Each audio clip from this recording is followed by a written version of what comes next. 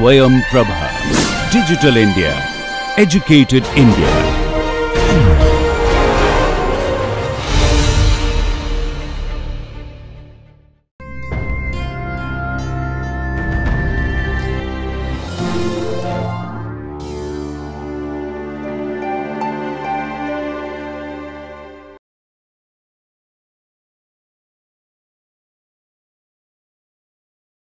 So hello and welcome to this NPTEL course entitled 20th Century Fiction, where we're looking at Joseph Conrad's Heart of Darkness. So we have already started with this text, and I believe we've had a couple of lectures in this text already. So we'll just dive into the text and just continue from where we left off, because if you remember the final point in which she ended last lecture, we talked about the quality of Marlowe's narrative, and it was described by the omniscient narrator, the narrator outside the frame, as something which that narrative contains a meaning not in the center but on its periphery, right? So there's a centerless quality about Marlowe's narrative which has been emphasized already. And now we'll just move on to this next section, which is important for us for the purpose of this course, and this should be on your screen, where the comparison with the Buddha is very, very directly made. And we saw already at the beginning, at the very introduction of Marlowe, the way he's introduced in the text, there was this image of an idol, a god, a tired god, an exhausted god, if you will, with which Marlowe was equated and then described. But now the Buddha image comes in quite clearly and quite directly. But of course the entire epiphany, the entire enlightenment that Marlowe embodies over here is one of darkness, not of illumination. But the irony is the only knowledge available, the only illumination available, the only epiphany or wisdom available is that of darkness. So the only true knowledge in this particular cultural and political setting is that of darkness. It could be a darkness of horror, of guilt, of exploitation, or the knowledge of exploitation that imperialism represents, etc. So this is what the novel is about. And as I mentioned in the previous lecture, it's a bit erroneous to look at Heart of Darkness as a critique of imperialism. It's not really a critique of imperialism. It's not really criticizing. It's not really saying imperialism should be done away with. Because remember, Conrad was a conservative writer, and he was very much in a conservative tradition of writing. But instead of a straight and direct critique of imperialism, what Heart of Darkness represents or offers is an ambivalent attitude about imperialism. This ambivalence about imperialism is what is important for us to understand. And there are politically incorrect qualities about Heart of Darkness. It is, in present-day standards, it is quite racist. In terms of the narrative, there's no non-white voices that we get to hear in Heart of Darkness. But it is precisely because of the politically incorrect quality that is so relevant today. It's not trying to be politically correct at all. It's a novel about confusion, about cognitive confusion, about political confusion, about cultural confusion. So the Buddha image that we're about to see over here is embedded with irony. I mean, it's not an image which is one of straightforward enlightenment or wisdom or clarity of thought or clarity of knowledge, etc. It's rather a knowledge, embodiment of confusion, because the only knowledge available, as I mentioned, is one of darkness and confusion. Okay, so now we see the image quite clearly described to us. Mind, he began again, and this should be on his screen. Mind, he began again, this is Marlowe, lifting one arm from the elbow, the palm of the hand outwards, so that with his legs folded before him, he had the pose of the Buddha preaching in European clothes and without a lotus flower. So again, this very curious juxtaposition of Buddha in European clothes and without a lotus flower is part of the entanglement, is part of the confusing and confused entanglement that Marlowe embodies. Mind, none of us would feel exactly like this. What saves us is efficiency, the devotion to efficiency. But these chaps were not much account. So these chaps are not much account, really. They're not colonialists. Their administration was merely a squeeze and nothing more, I suspect. They were conquerors, and for that you want to only brood first, nothing to burst up. When you have it, since your strength is just an accident arising from the weakness of others. This particular phrase is very, very important, and this is perhaps the most honest description of imperialism offered in this particular novel, as a form of strength which arises just as an accident from the weakness of others. So it's nothing really to boast about. Imperialism is not really a civilizing mission, far from it. It's an exploitative mission, it's a show of force, a show of superiority to brute physical foes, which is actually an accident which emerges from the weakness of other people. Okay, it was just robbery with violence, aggravated murder on a grand scale, and men going at it blind, as is very proper for those who tackle a darkness. The conquest of the earth, which mostly means the taking it away from those who have a different complexion or slightly flatter noses than ourselves, is not a pretty thing when you look into it too much. So again, this insight into imperialism is important, and insight is one of cynicism, discomfort, ambivalence, and generally one of guilt. But again, it's not a direct critique of imperialism. That's something I want to emphasize over and over again. So it is a little erroneous, a little problematic to look at How to Darkness as a very straightforward deconstruction of imperialism. It's not that at all. It's very much an insider's insight into imperialism and looking at imperialism as what it is, and not really a civilizing mission. And look at the simplicity in Marlowe's description over here, the conquest of the earth, which mostly means taking it away from those who have a different complexion, so non-white people. So basically, what imperialism is, you just go to a place where you don't live, you take it away, you take away the resources and the the riches and the wealth, and territorialize the place where people with a different complexion live, or slightly flatter noses, right? It's not really the European or Caucasian race we're talking about. So different, the non-Caucasian races, and how do they basically cater to the greed of the Caucasian race, the greed of the white imperialists, is what has been described over here. It's not a pretty thing when I look into it too much. It's not really a pretty thing. It's not a noble narrative. It's not a civilizing mission. It's nothing of that sort. What redeems it is the idea only, an idea at the back of it, not a sentimental pretense, but an idea and an unselfish belief in the idea, something you can set up and bow down before and offer a sacrifice to. So, what he's saying over here is interesting, that the only possible redeeming factor of imperialism is the idea of efficiency, the idea of supremacy, an idea which is not sentimental, but something which is an unselfish belief, an unwavering subscription to an idea. And the idea could be one of supremacy, the idea could be one of efficiency, the idea could be one of celebration of supremacy and efficiency put together. But that's the idea which backs imperialism, and that is something you can set up and bow down before and offer sacrifice to.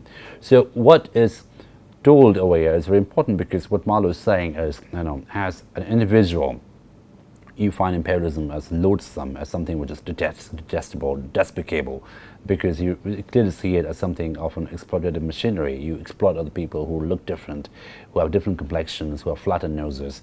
But what is the only possible redemption about imperialism, according to Marlowe in this particular section, is a grand idea of efficiency, a grand idea of efficiency along with supremacy, right? And that grand idea, the grand narrative about efficiency and supremacy, is something that you bow down before and offer a sacrifice to. So you sacrifice your own agency, in the face of that idea, and because you have to bow down and subscribe to the idea. So the idea of supremacy, the idea, the grand narrative about European Caucasian supremacy, is something, according to Marlowe over here, that's something which is worthwhile, the only worthwhile justification, the only backbone of imperialism that can possibly redeem it at any level. Okay, so so we can already see the discomfort and the confusion and the very, very ambivalent attitude about imperialism embodied by Marlowe, because he's refusing to look at it as a sentimental thing. He's refusing to look at it as a civilizing mission, as something which is noble, as something which is one of redemption for the people who have been exploited. And there's something to be said about the kind of imperialism he's actually representing, because his was, the story over here is sort of Belgian imperialism in Congo, which actually didn't have any pretense of any Christianizing mission or civilizing mission, unlike British imperialism in India, for instance, which had a very lofty narrative about civilizing mission. If we see the writings of Rudyard Kipling, which talks about how imperialism in India was designed to civilize the natives, who presumably, according to Kipling, had no civilization whatsoever. So it was a British civilizing mission that made imperialism a good thing. But Marlowe's imperialism, that brand of imperialism over here, although it's European imperialism, but it is Belgian imperialism in Congo, which never had any pretense, any sentimental pretense, as Marlowe put it over here, of civilizing or redemptive or whatever in that category. So the very clear-cut idea of imperialism was one of efficiency and supremacy. And Marlowe says that the only way it can redeem imperialism was by believing in this narratives of supremacy and efficiency.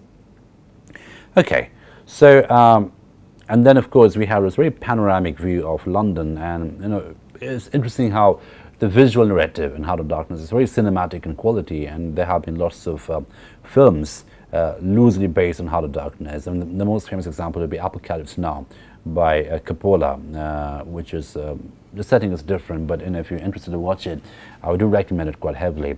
The setting is in Vietnam, Cambodia, and the setting is an American Vietnam War, and the entire imperialism in that film is one of American imperialism. But apart from that setting, the difference in setting, the rest of the story is very similar. There's a Colonel Kurtz in the film as well, played by Marlon Brando, and the whole story is about recovering and retrieving Colonel Kurtz, and in the process, getting rid of him.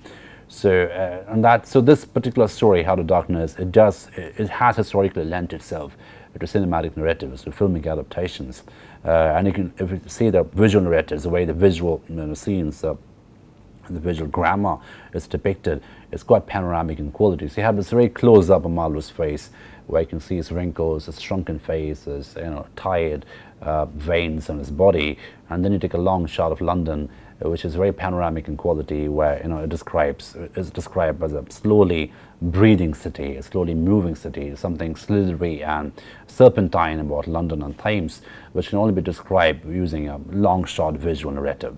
So this is what is described away. This is how it's described away. Flames glided in the river, small green flames, red flames, white flames, pursuing, overtaking, joining, crossing each other, then separating slowly or hastily. The traffic of the great city went on in the deepening night upon the sleepless river. We looked on, waiting patiently. There's nothing else to do till the end of the flood, but it's only after a long silence when he said in a hesitating voice, "I suppose you fellows remember I did once turn freshwater sailor for a bit, that we knew that we were fated before the ebb began to run to hear about one of Marlowe's inconclusive experiences." And look at the way in which the ebb of the river and Marlowe's story as a river, they're sort of conjoined with each other. The fluidity of the river and the fluidity of Marlowe's stories are, they're very dialogue with each other. So in that sense, the setting in River Thames, the fact that the story is told in a floating boat on River Thames, that makes a lot of sense, symbolically speaking, existentially speaking, and also functionally speaking, because we are told the Marlowe stories are one of inconclusive experiences. So there's no conclusion, there's no termination. So the whole inconclusive quality of Marlowe's stories is very much part of the fluidity, the part of the liminality of his experiences. There's no conclusion to be drawn, and that inconclusive quality is part of the cognitive confusion in Heart of Darkness, right? So the phrases in Heart of Darkness are very, very important for us to pick and take a good look at. Right, so again, just to reiterate, the ebb beginning to turn, and waiting for the ebb to turn, and listen to Marlowe's inconclusive experience in the form of a very hodgepodge, entangled narrative. They're very dialogue with each other in that category. Okay, so this is the point in the story where the story really starts. So we get to hear Marlowe's story, the real story of Heart of Darkness. And before that, prior to that, whatever we read so far is part of the unnamed narrator telling us what happens. So we have different frames of narrative in Heart of Darkness. We have the unnamed narrator who's telling us a story about how he is in a River Thames on a boat along with Marlowe and some of the people. And then inside the narrative, we have Marlowe's story beginning to brew, and now we're about to get Marlowe's story. And then inside Marlowe's stories, other stories as well, particularly and most famously, the story of Kurtz, the renegade soldier of imperialism. Okay, so this is what Marlowe begins. Marlowe starts the story with this particular section, and this should be on your screen again. And this is Marlowe telling the rest of the group in that particular boat. "I had then, as you remember, just returned to London after a lot of Indian Ocean, Pacific, China seas, a regular dose of the East, 6 years or so, and I was loafing about, hindering you fellows in your work and invading your homes, just as though I had got a heavenly mission to civilize you."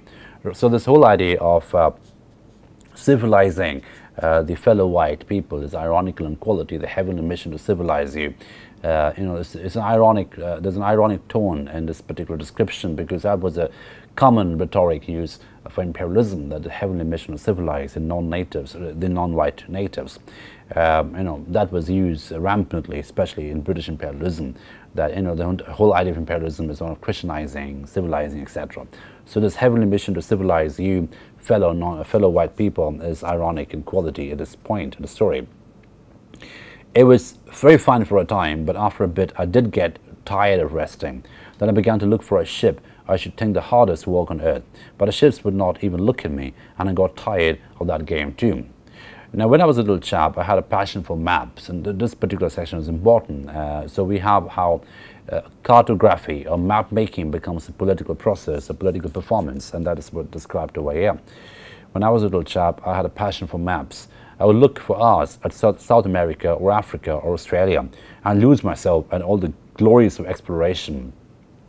At that time, there were many blank spaces on the earth, and when I saw one that looked particularly inviting on a map, but they all looked at, I'd put my finger on it and say, when I grow up, I will go there. So, this little section is actually very, very loaded in quality. So map making, as you all know, was very much, or cartographic construction was very much part of the imperial mission. Because map making, in order to make a map, you need to classify territories, and classification can only happen from a particular point of view, a particular political point of view. So, the whole idea of territorializing unfamiliar places, militarily territorializing, politically territorializing, economically territorializing, is accompanied by classifying those places, giving names to those places. So map making has always been a very political activity. And Marlowe talks about a time where there were blank spaces on the earth. The map of the earth had blank spaces, which meant that there were still not invaded territories or not territorialized spaces. So those are places which were still open for imperialism, still open for exploration, open for territorialization. So in a map making was very much a territorializing activity, as you all know. It was a very political territorializing activity, and Marlowe's allusion to blank spaces on the earth, so spaces which have not been visited yet, is important over here, because what that means is he has this fantasy of territorializing. He has this fantasy, this very European white fantasy of territorializing and controlling those spaces, right? So that is very, very clearly evident even in Marlowe's imagination from his early years. So when he talks about his fantasy for map making, his fantasy for looking at maps, and his entire projected fantasy to go to the places which are blank on earth, that is very much part of the white masculinist supremacist narrative of white imperialism. Right, so I'd put my finger on it and say, when I grow up, I will go there. The North Pole was one of those places I remember. Well, I haven't been there yet and shall not try now. That glamour's off, because it's not really a place for imperialism. The North Pole, there's no resources, there's no oil mine, there's no diamond mine, there's no wealth to be heard from the North Pole. So it's not really. So one thing is very, very clear, that when Marlowe says the glamour is off, the whole fantasy, the whole fascination to travel to unnamed places, unclassified places, uncharted places, is not really one of geographical travel. It's not really one of that of the pure traveler. It's very much part of the political fantasy to territorialize. It's very much part of the political fantasy to control, to classify that particular space. And so it's very much part of the imperial grid, where you can go to a place, territorialize it, and take away the wealth, because the North Pole would not serve the purpose. There are no places, there are no natives over there, there's no wealth over there, there's no resources over there, unlike South America, Australia, or Asia, where there are landmines, there are gold mines, there are gold mines, there are diamond mines, there are oil fields, and there are other kinds of resources to be looted or controlled. So the glamour of the North Pole never really had a glamour in imperial fantasy, is because it is. It's not really an imperialist kind of space. Other places were scattered about the hemispheres. I have been in some of them, and well, you won't talk about that. But there was one yet, the biggest, the most blank, so to speak, that I had a hankering after, and that of course is Africa. So Africa over here becomes the fantasy space for the white imperial imagination. The biggest blank space, the most blank, so to say, the place which hadn't been traveled to, the place which hadn't been trodden or territorialized yet. And that territorialization is still awaiting, still pending. So Africa becomes very much that kind of space. So he had a hankering for that kind of space, fascination and fantasy to control that space.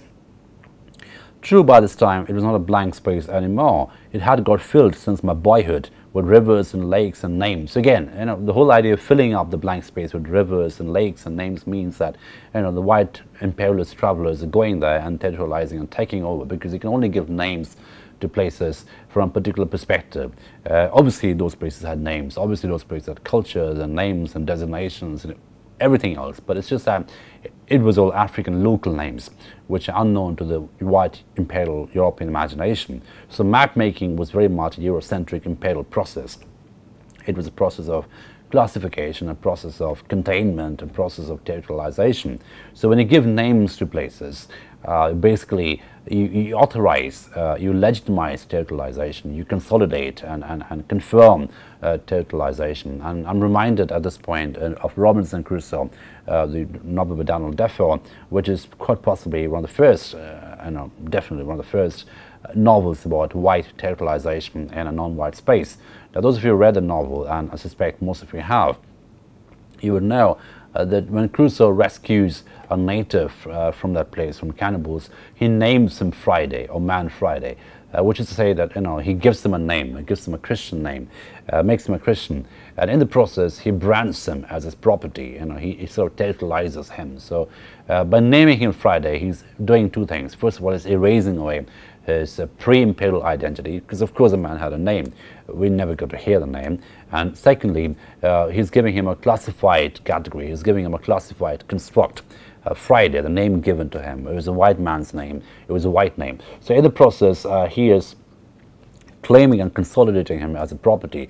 So likewise, when Malo says over here that Africa is getting filled in, the big blank space of Africa is getting filled in with names and rivers and different kinds of lakes, which is to say that more and more African, more and more European travelers are going there, imperial travelers are going there and giving names to those places, taking over those places, territorializing those places.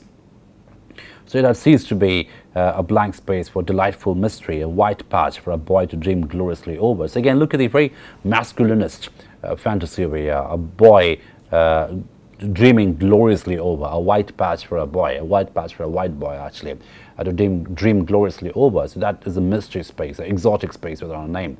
So that exoticism, that exotic quality is very quickly going away, very quickly disappearing, because more and more white imperial narratives are happening in Africa, and with those imperial narratives we have classifications coming in.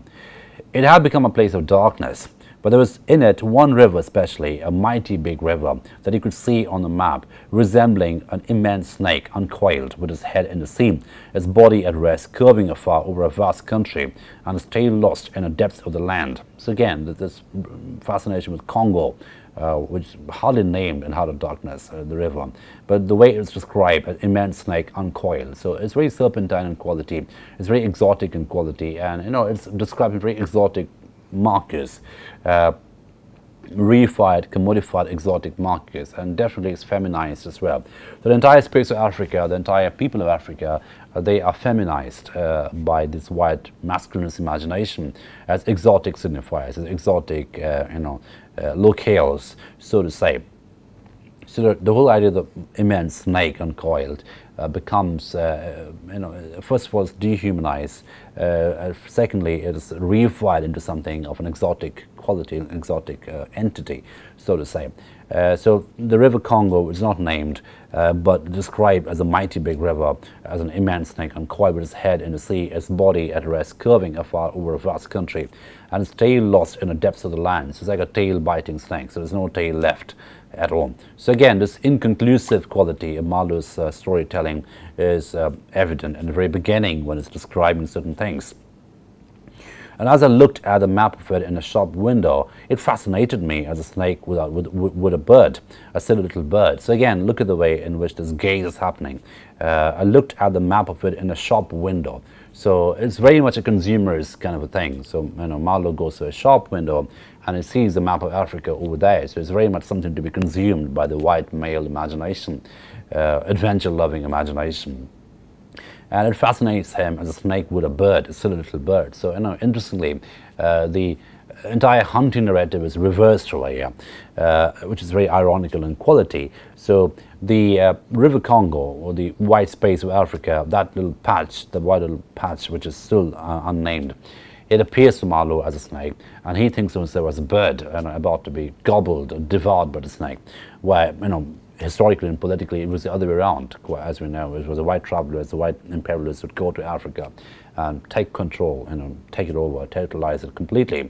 So the bird snake imagery way is interesting. It's a very interesting and ironic reversal of the historic phenomenon of imperialism, where it was a white imperialist going over and hunting down the non-white spaces, the non-white people, the non-white locales. But over here, the hunting narrative is reversed in terms of its markers. So the white man compares himself as a bird, and he looks at himself, looks at the mighty Black River, quote-unquote Black River, non-white river, in a shop window, which is completely consumerist in quality, as a snake. Then I remember there was a big concern, a company for trade on that river. Dash it all, I thought to myself, they can't trade without using some kind of craft on that lot of freshwater steamboats. Why shouldn't I try to get charge of one? I went along Fleet Street but could not shake off the idea.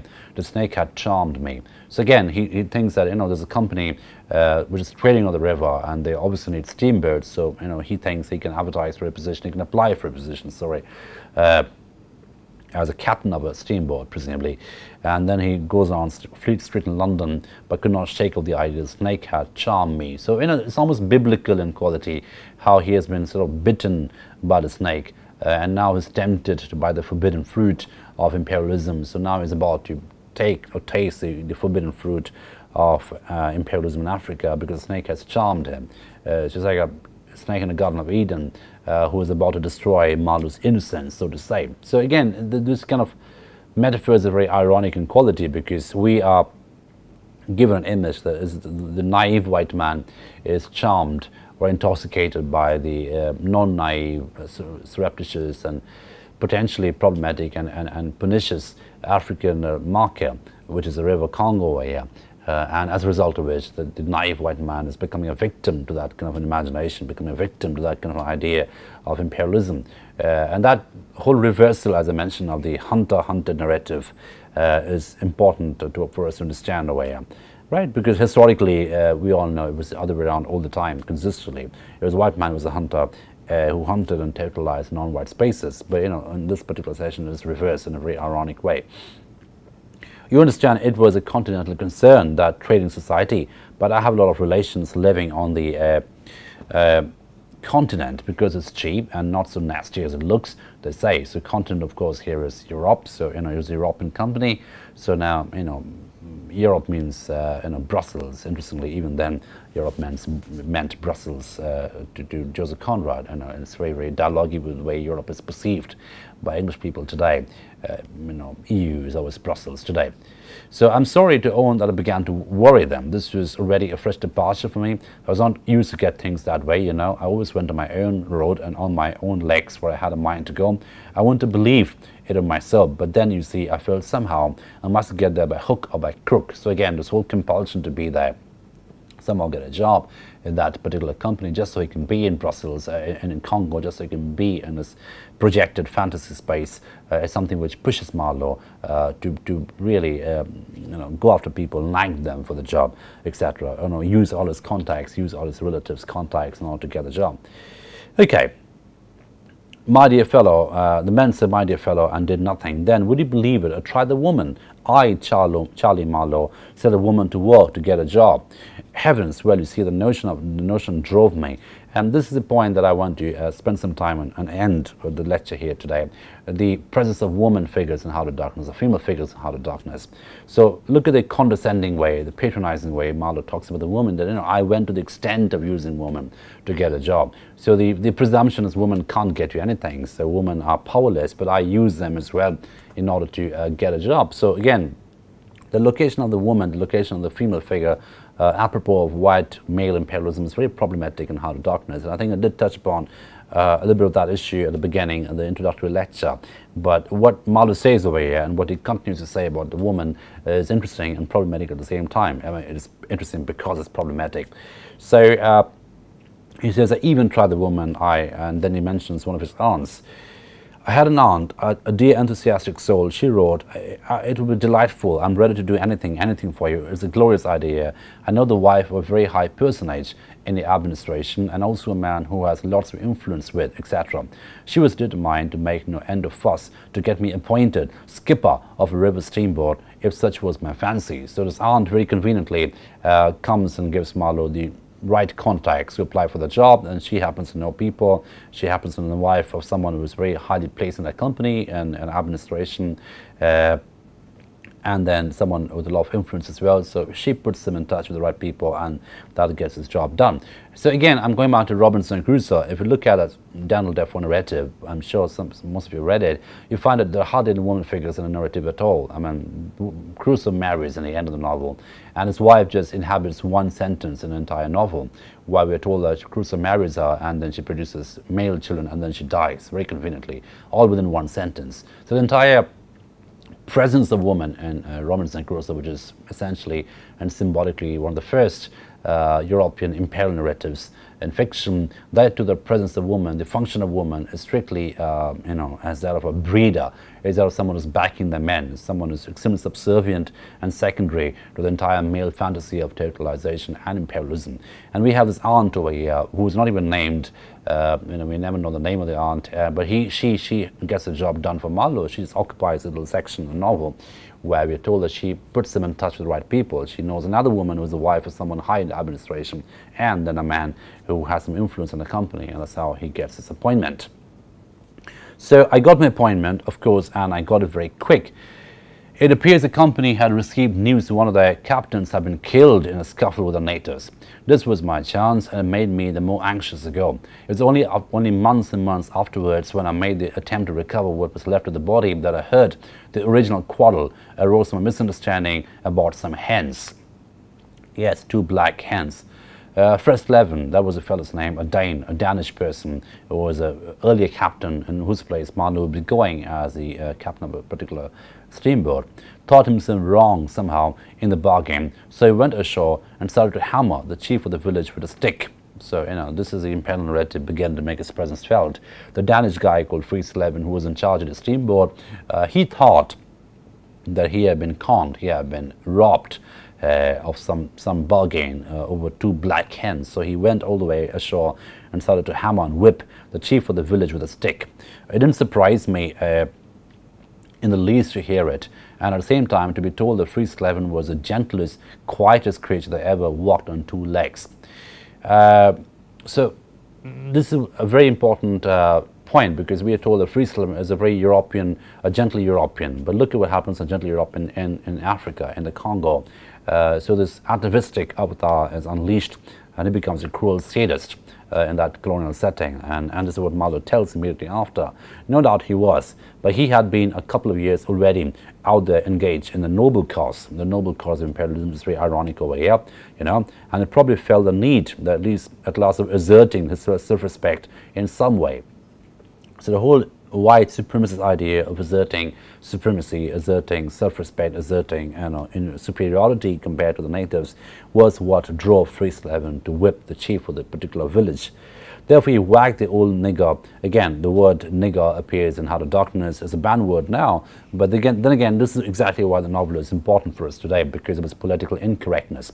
He whacked the white nigger mercilessly, where a big crowd of people watched him thunderstruck, till some man, I was told the chief's son, in desperation at hearing the old chap yell, made a tentative jab with a spear at the white man, and of course it went quite easy between the shoulder blades. Then the whole population cleared into the forest, expecting all kinds of calamities to happen, while on the other hand, the steamer Fresleven commanded left also in a bad panic, in charge of the engineer, I believe. So, it was just the white man's, the chief of the village, his son could not bear it anymore, could not bear his father being beaten so mercilessly anymore, so he drove an arrow in Fresleven's shoulders, and that killed him instantly. And what is interesting to see how the entire village disappeared immediately after, because they thought, because the white man has been killed, some natural calamity will happen to them. And again, look at the way in which the idea of supremacy is ingrained in imperialism. You have to convince the non-white people that the white man is superior, that the white man is God. So killing the white man is almost a sin, not a crime. So there'll be a divine retribution, there'll be a divine calamity. So the whole entire village just disappeared, fearing the calamity to happen. And the steamer in which Fritz Levin commanded, that ran away as well, that escaped as well in bad panic, because this was an accident, it was an interruption of what normally happens, the normal narrative imperialism, where the white man beats the non-white man. So that narrative has been interrupted with the white man being killed over here. So that steamer had left in charge of the engineer. Afterwards, nobody seemed to trouble much about Fritz Levin's remains till I got out and stepped into his shoes. I couldn't let it rest though, but what an opportunity offered at last to meet my predecessor. The grass growing through his ribs was tall enough to hide his bones. So when Marlowe finally meets the corpse of Fritz Levin, he finds the grass had grown long enough through his ribs to hide the bones. So it's a very symbolic image of the white man going and meeting his predecessor, the earlier imperialist who had been killed and whose skeleton remains are present now. Okay, so and then this whole idea of calamity, the whole idea of fear of having killed a white man, and that is described in some details. And then we are told the mad terror had scattered them. The village was in mad terror because they were convinced that some calamity would befall them. Men, women and children through the bush, and they had never returned. What became of the hens, I don't know either. So again, look at there's almost a dark comic quality in Heart of Darkness as well, which keeps making its presence felt. Because the entire quarrel away, the entire tiff away is about some hens. So Marlowe says, I don't know what happened to the hens, because the entire beating was because of the hens, the entire murder happened because of the hens. So I should think the cause of progress got them anyhow. However, through this glorious affair, I got my appointment. Therefore, I fairly began to hope for it. So it's because Fritz Levin, the Danish captain of the particular steamboat, got killed because of two hens.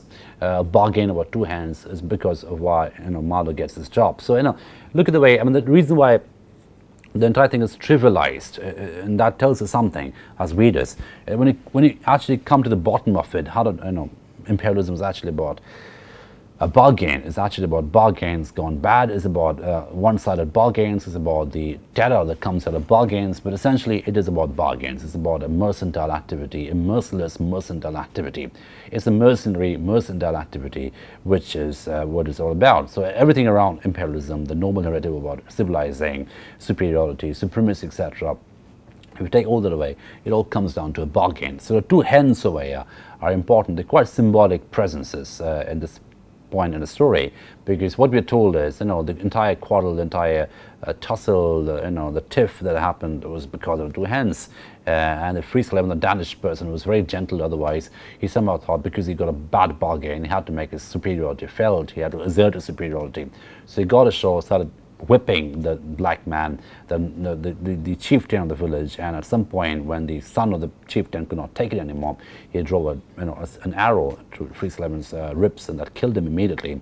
And that was the reason why Marlowe got the job in the first place. So he had to fill in a vacancy which had emerged, which had happened because of an accident, which had happened because of a bargain. So it all came down to a bargain about two hens, and the two hens over here become a symbolic presence over here, because that tells us that imperialism at the end of it all, at the bottom of it all, is about bargains.